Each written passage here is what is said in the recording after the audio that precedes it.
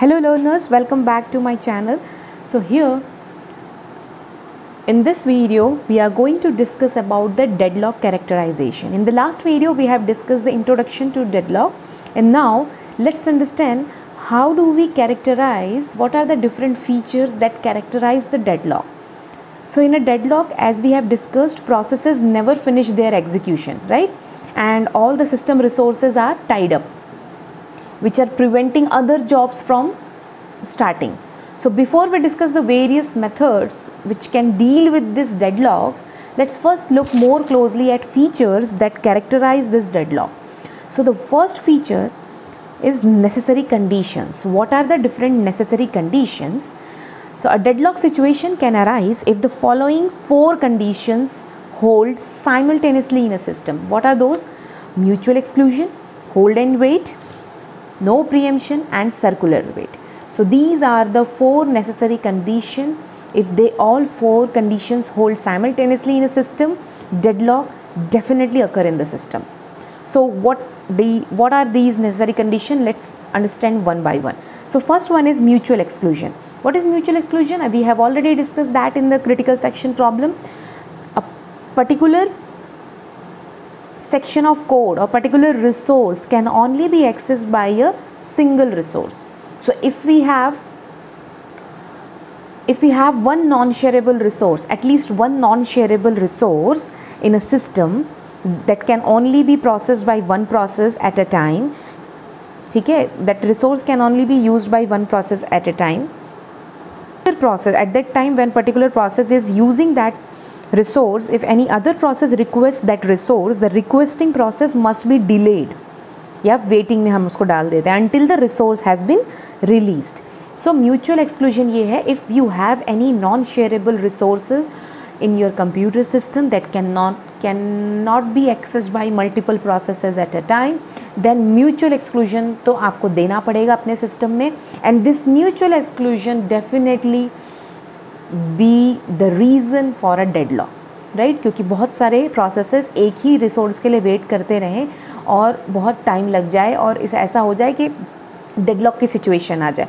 So mutual exclusion can be one of the conditions.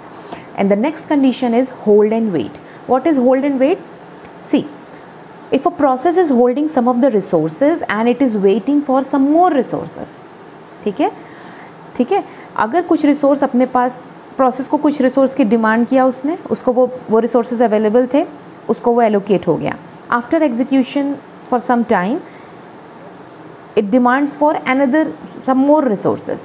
So it is holding some of the resources and demanding some of more resources or waiting for those resources. So that process is saying I cannot complete once I will get more that demanded resources for which I am waiting.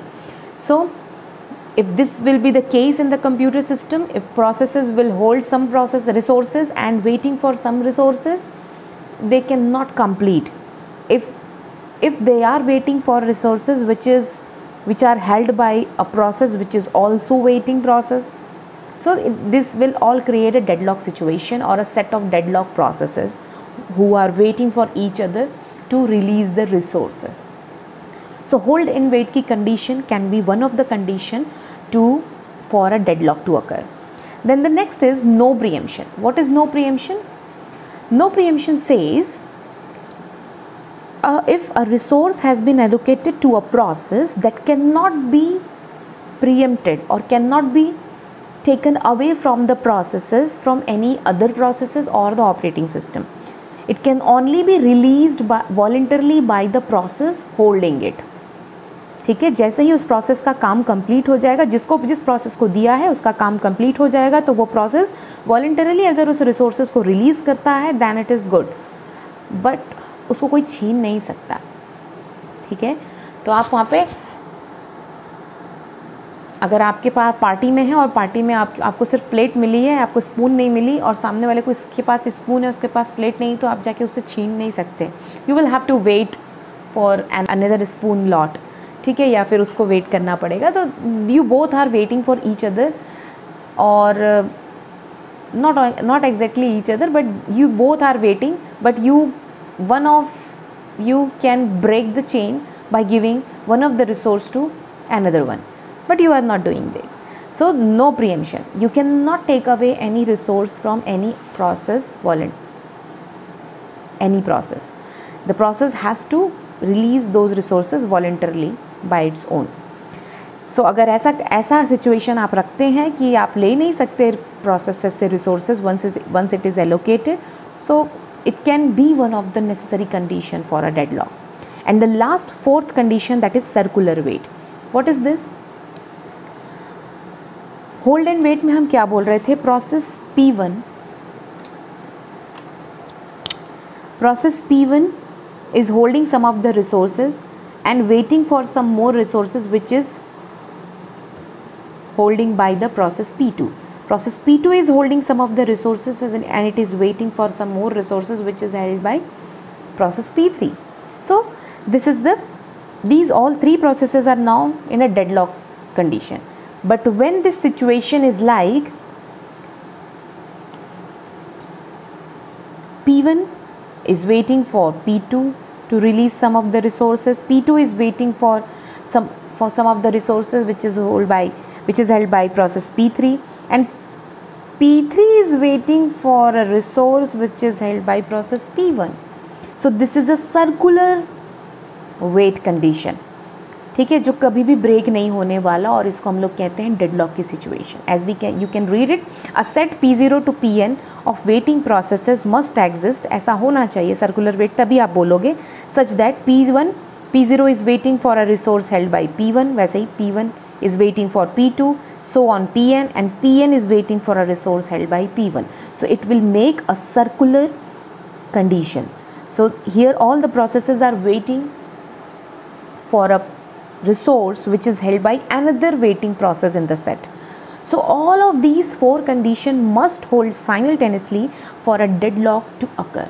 So just remember, mutual exclusion, hold and wait, no preemption, and circular wait. These are the four necessary conditions that must hold simultaneously for a deadlock to occur. ठीक है. So deadlock को characterize करने के लिए there are four necessary conditions, and these all are four. And the next deadlock characterization can be done using resource allocation graph. So resource allocation graph, this is another method through which you can characterize the deadlock in the computer system. Here we make a graph. So there a deadlock can be described more precisely in terms of a directed graph. It is a directed graph called a system resource allocation graph. So as you all know, graph consists of two things, vertices and edges. So here also we have vertices and edges. We have two types of vertices. One type of vertex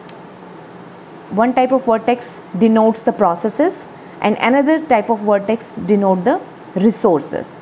And there are different types of edges available: request edge and assignment edge. Request edge is like, so just see here, if there a process P1, there is a process P1 and resource R1, there is a resource R2 and process P2. Process R1 is assigned to P1, R2 is assigned to P2, and now P1 is requesting for R2 and P2 is requesting for R1. This is a deadlock situation, right? So ये इसमें deadlock हो रहा है, ये बताने के लिए हम कैसे करते हैं, हम रिसोर्स एलोकेशन ग्राफ बनाया हमने. These are the two types of vertices. One circular जो दिख रहा है आपको, वो प्रोसेस को हम रिप्रेजेंट करते हैं सर्कुलर वर्टेक्स से, एंड रेक्टेंगल से हम रिसोर्सेज को डिनोट करते हैं. And any resource can have the multiple instances that can be denoted by this a circle inside the rectangle. If R1 is having one instance, so it is assigned as this, and R2, if R2 has two instances, so it will be assigned as 2 dot. ठीक है, लेकिन यहाँ पर हम single instance ले रहे हैं because हमको डेडलॉक बताना है. ओके, सो ये इस तरीके से एलोकेटेड है. And the edges will be like directed edges. If there are two types of edges, I told you, that is request edge and assignment edge.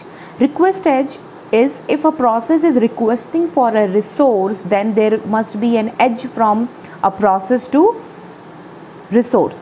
This is request edge.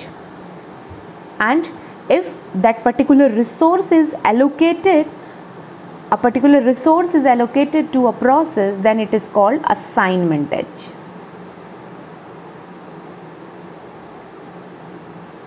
ठीक है, so request as and assignment as, तो ये दो type के as होते हैं. Request as जो है प्रोसेस से रिसोर्स के तक जाता है, एंड असाइनमेंट एज रिसोर्स के एक पर्टिकुलर इंस्टेंस से लेकर प्रोसेस तक जाता है. ठीक है, so if resource is allocated we draw an assignment as from the resource to the process. ठीक है, here there are three processes P1, P2 and P3 which is represented as a circle, and we have four resources R1, R2, R3 and R4 which is represented as a square. ठीक है, and an instance of a particular resource is denoted as a circle, as a dot inside the square. ठीक है, कहीं square है कहीं rectangle है, तो ठीक है. So see, process P1 is requesting for a resource R1 and it has been allocated an instance of resource R2, whereas process P2 has already allocated an instance of R1 and R2 and but it is requesting an instance of resource R3. In the same way, process P3 has already been assigned an instance of resource R3 but it is waiting for a resource R2. ठीक है, R4 को अभी कोई भी use भी नहीं कर रहा और कोई रिक्वेस्ट भी नहीं कर रहा है. Okay, so is there any, how do we characterize the deadlock here? We have made the resource allocation graph बस, बट इसमें डेडलॉक कैसे कैरेक्टराइज करेंगे? हम इसको कैसे करते हैं? If a particular graph, this is a graph, if a particular graph contains a cycle, ठीक है, अगर साइकिल होता है then we can say a deadlock मे अकर. ठीक है, if a particular graph has a cycle then we can say a deadlock may occur. Is there a cycle? C, let's see, P1 से हम लोग P1 से गए R1, R1 से P2, P2 R3 and then R2 and then again P1, right? तो ये बन गया क्या हमारा? साइकिल हो गया. ठीक है, और one more cycle you can see here, P2 से R3 and then P3 then R2 and then P2 से P2 से P2 तक एक साइकिल, P1 से लेकर P1 तक एक cycle. So in this graph we have two cycles. So we can say that once you got a cycle in the resource allocation graph, a deadlock may occur. May occur हम इसलिए बोल रहे हैं कि हमको ये देखना पड़ेगा क्या number of instances of resources are single, every resource has single instance or multiple instance. If every resource has a single instance with a cycle in a graph, then deadlock will definitely occur in the system like this. See, in this diagram P1 से देखो cycle बन रहा है क्या? Yes, P1 से हम R2 में गए, R2 से P2, P2 से R1, फिर से P1 आ गए P1 पे. सो एक साइकिल बन गया. See here R1 and R2 both have single instances and these single instances have already been allocated to different process, and now those different processes are demanding for the other resource, so they will definitely blocked for lifetime. They cannot complete their execution ever. ठीक है, because here the resource are having single instance and there is a cycle present in the graph. तो अगर cycle present है resource allocation graph में तो आप सीधे बोल सकते हैं deadlock may occur.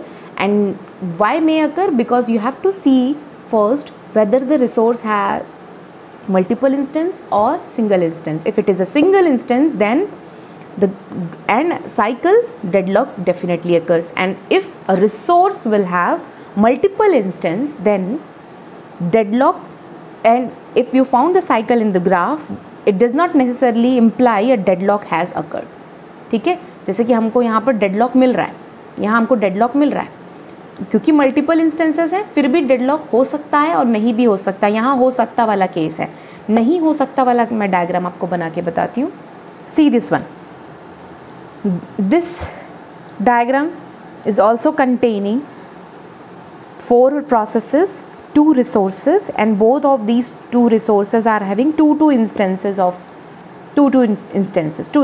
right? So here R1 का दोनों इंस्टेंस P2 एंड P3 के पास है, R2 का दोनों इंस्टेंस एक P1 के पास है, एक P4 के पास है.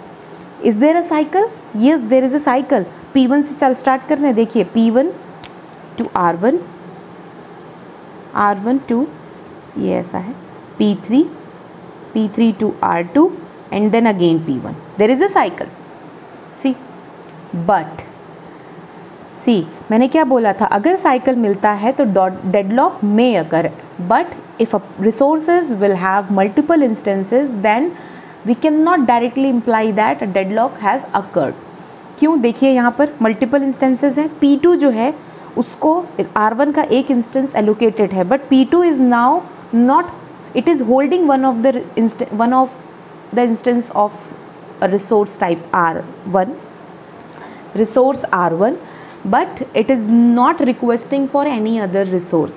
ठीक है, तो ये थोड़ी देर एग्जीक्यूट करेगा और फिर रिलीज़ कर देगा R1 के इस इंस्टेंस को. जैसे ये रिलीज़ करेगा P1 को R1 का वो इंस्टेंस मिल सकता है.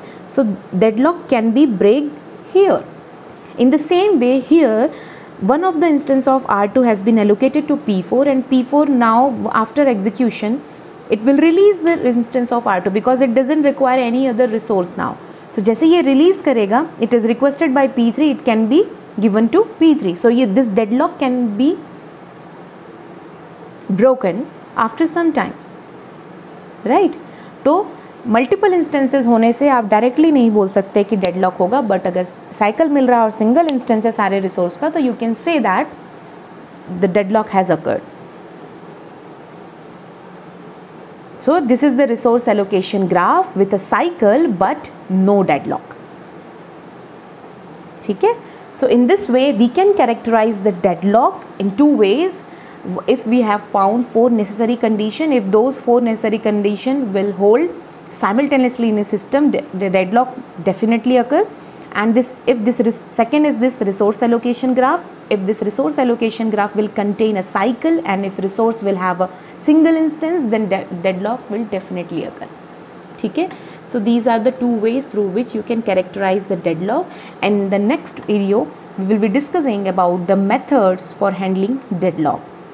So if you like the video, please hit the like button and please subscribe my channel, and please share these videos with your friends who actually needs it, so that they can also take advantage of it. And thanks for watching.